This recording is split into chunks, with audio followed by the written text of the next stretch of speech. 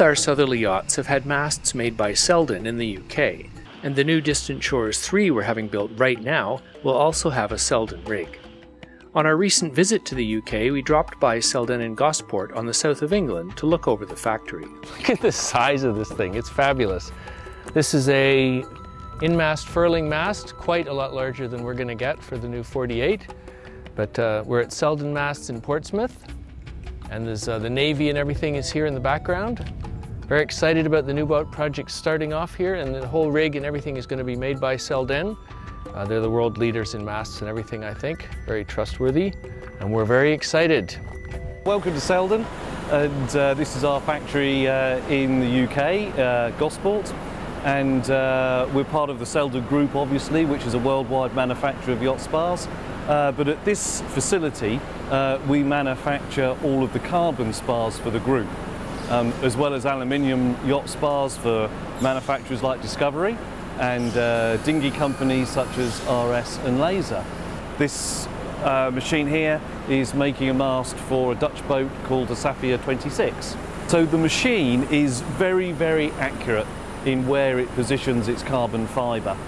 It's all CNC controlled, and it follows this computer program, building up layers and layers of fibre, and basically we can lay the fibre in any position we want and at any angle we want. And so the machine has started off by laying lots and lots of different layers. The first one at 90 degrees, then more layers at 19 degrees. Now sometimes, of course, there are some areas which have got even higher loads than we can put on with the machine. And for that we use local patches. So at the moment Ian is just starting to position the patches on this Sapphire mast. So we've really got three types of construction going on here.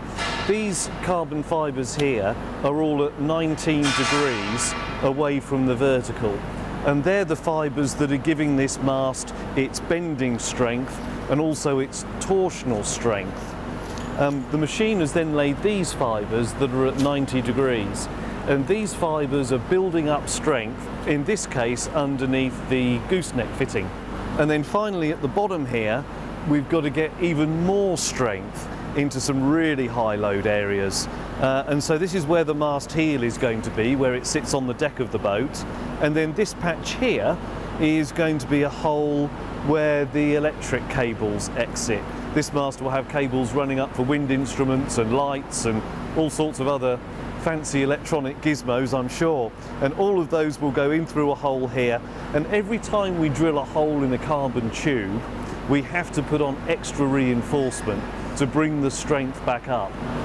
The mast itself is basically made out of this stuff. This is carbon fibre with an epoxy thermoset resin. It solidifies with heat. So at room temperature, the glue, the epoxy on the carbon fibre is tacky. And as you can see, it'll all go together in a little ball. So we lay it down onto an aluminium tool using the filament winding machine, and it all sticks down together nicely in this pattern.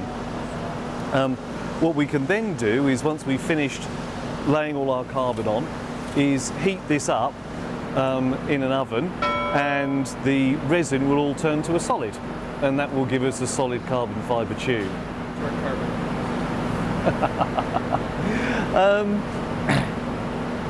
I think carbon is a lot more fun to build.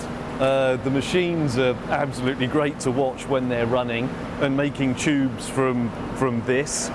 And from an engineering point of view, it's a lot more interesting, because with aluminium, where we use an aluminium extrusion, when we make the calculation on which extrusion to use, we look at the highest loaded area of the mast, which is normally around deck level or around the gooseneck level, and the tube is uniform.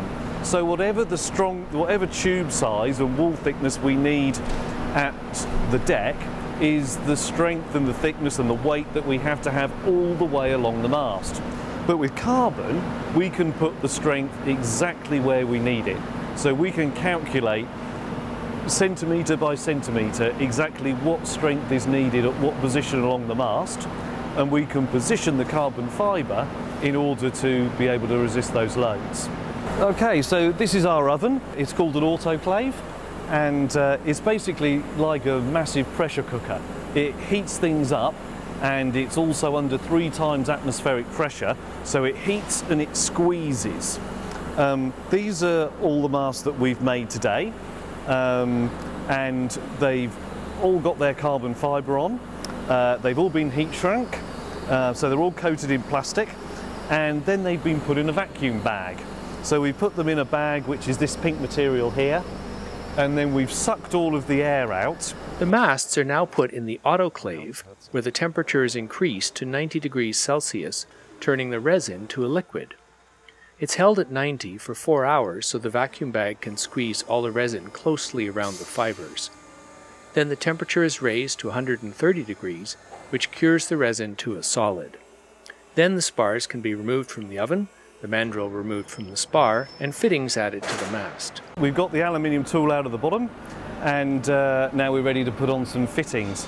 So this is a mast going to America for a boat called an S&S 30, and at the moment it's having its boom bracket bonded onto it and its kicker bracket bonded onto it. So these are 2 brackets that we've made here. We've made them by laying layers and layers and layers of carbon fibre into a mould and then cooking it so that it turns to a solid, taking out of a mould and then machining it to this shape. And these are now bonded on. So what we try to avoid a lot with carbon is drilling holes. So there are going to be no nuts and no bolts and no screws or no rivets holding these fittings on. They're held on with an exceedingly strong adhesive. We've admired Selden's craftsmanship and trusted their products since our first mast on distant shores in 2008. And on our last boat they provided a carbon downwind pole to test. For Distant Shores 3, we're planning a twin whisker pole package using 2 downwind poles, so we can set up both our jibs properly for the long passages we're planning as we cross both the Atlantic and Pacific Oceans. Please jump in with comments if you'd like more of these equipment videos as we get into the build and outfitting of the new Distant Shores 3. If you enjoyed it, please give us a thumbs up and don't forget to subscribe for upcoming videos.